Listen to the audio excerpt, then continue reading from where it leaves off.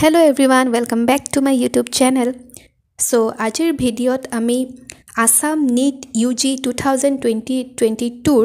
expected cutoff কিমান হ'ব পাৰে হেতু আমি ডিসকাস কৰিম আৰু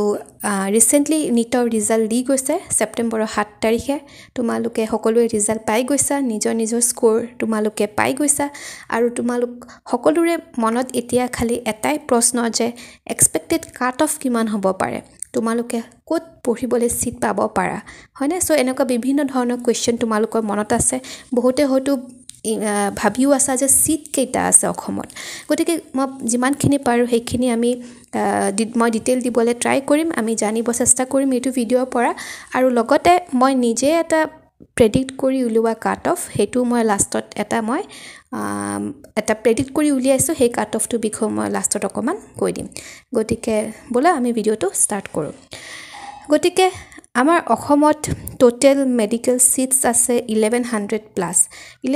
প্লাস কেলে কৈছো লাষ্ট ইয়াৰৰ লৈকে হেতু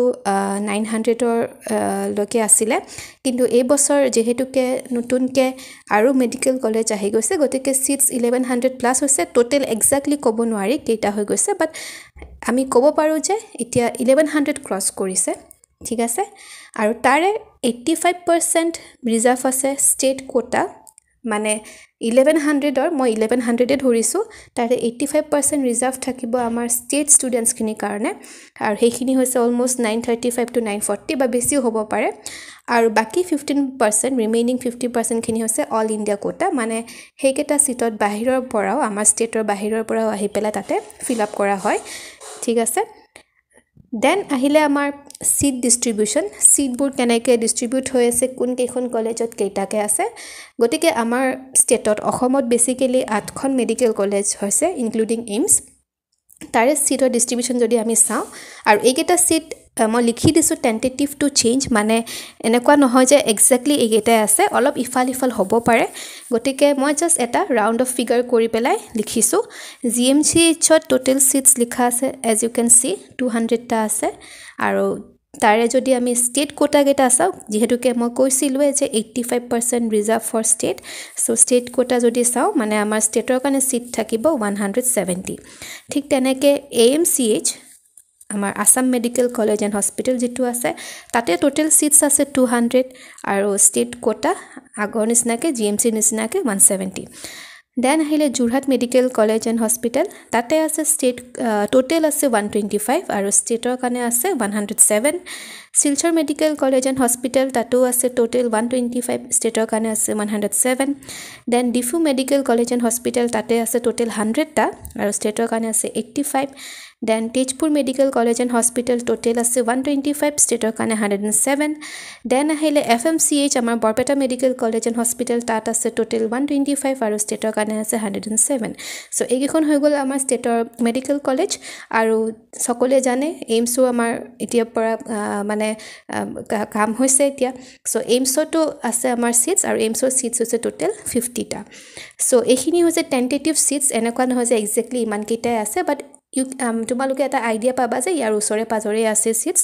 হৈ গল এইখিনি হৈ গল এমবিবিএছৰ কাৰণে দেন আমি যদি ডেন্টাল কলেজবোৰ চাও আমাৰ অসমৰ মানে বিডিএছৰ কাৰণে তো আমাৰ তিনিখন আছে বৰ্তমান এখন হৈছে ৰিজিয়নাল ডেন্টাল কলেজ গুৱাহাটী তাতে আছে টোটাল সিটস 100 টা আৰু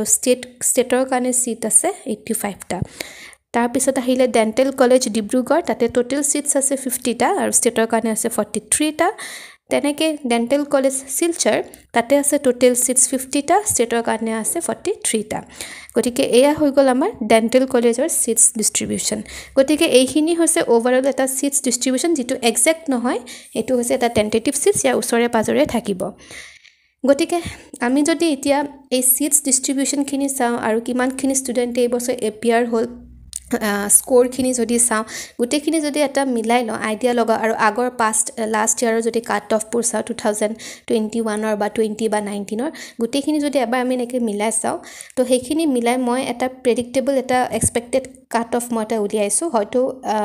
এক্সাক্ট নহ'বও পাৰে বা হ'বও পাৰে মই জাষ্ট এটা প্ৰেডিক্ট কৰি উলিয়াইছোঁ যে ফৰ ইউআৰ মানে আনৰিজাৰ্ভ ষ্টুডেণ্টখিনিৰ কাৰণে কিমান হ'ব পাৰে আৰু তাকো ষ্টেট কোটাখিনিৰ কাৰণে মানে অল ইণ্ডিয়া কোটাৰ কাৰণে সাধাৰণতে স্ক'ৰটো অলপ বেছি থাকে চ' ষ্টেট কোটাৰ যিখিনি ইউআৰ ষ্টুডেণ্টছ আছে আনৰিজাৰ্ভ ষ্টুডেণ্ট সিহঁতৰ কাৰণে প্ৰেডিক্টেবল কাট অফ কিমান যাব পাৰে আকৌ এবাৰ কৈছোঁ যে এইটো কাট অফেই নহয় ইয়াৰ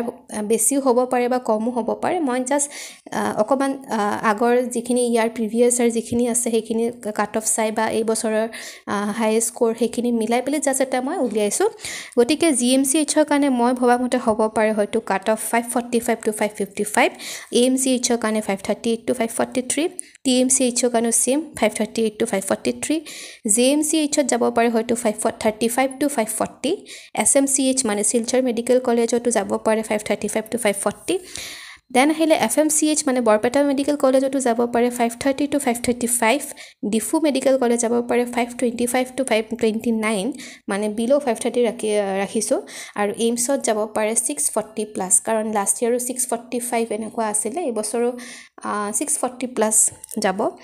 এইখিনি হৈছে মোৰ expected cut of four MBBS course আৰু যদি BDS কোৰ্চৰ কাৰণে আমি এক্সপেক্টেড কাট অফটো চাওঁ তো গুৱাহাটী যিখন BDS কলেজ আছে তাতে আমাৰ যাব পাৰে 520 to 525 ফৰ জেনেৰেল ডিব্ৰুগড়ৰটো যাব পাৰে 515 to 518 আৰু শিলচৰৰ যাব পাৰে 508 to 512 এগেইন কৈছোঁ টেণ্টেটিভ কাট অফ মই নিজে মানে প্ৰেডিক্ট কৰা কাট অফ হয়তো এক্সেক্টলি একে নহ'বও পাৰে মিলি নাযাবও পাৰে বা ইয়াতকৈ কম বেছি হ'বও পাৰে কিন্তু এক্সপেক্টেড তোমালোকে এটা যিহেতুকে স্ক'ৰটো হাতত পৰিছে তোমালোকৰ গতিকে এক্সপেক্ট তোমালোকে ক'ত মানে কৰিব পাৰা তাৰ কাৰণে মই এটা জাষ্ট প্ৰেডিক্টেবল আউটকাম এটা এক্সপেক্টেড কাট অফ এটা মই দি দিছোঁ চ' এইটো জাষ্ট প্ৰেডিক্ট কৰা যে মই ইয়াতে আমুকত তুমি যদি ছাপ'জ কোনোবাই যদি 541 42 এনেকুৱা পাইছা চ' তুমি এক্সপেক্ট কৰিব পাৰা যে হয়তো তুমি GMCHত বা নহ'লে বা AMCHত মানে পাই যাব পাৰা গতিকে সেইটো এটা জাষ্ট তোমালোকক এক্সপেক্ট কৰিবৰ কাৰণে আৰু যিখন তোমাৰ অফিচিয়েল ন'টিছ আছে কাট অফৰ সেইখন ন'টিছ ৰিলিজ হৈ যাব কেইদিনমানতে আমাৰ ডাইৰেক্টৰেট অফ মেডিকেল এডুকেশ্যন আছামে সেইটো ৰিলিজ কৰি দিব তেওঁলোকৰ ৱেবছাইটত তেতিয়া তোমালোকে সকলোৱে যিটো অফিচিয়েল কাট অফ সেইখন লিষ্ট পাই যাবা আৰু যেতিয়া সেইখন আহিব মই নিশ্চয়কৈ মোৰ ইউটিউব চেনেলতো সেইটো শ্বেয়াৰ কৰি দিম চ' থেংক ইউ ফৰ ৱাচিং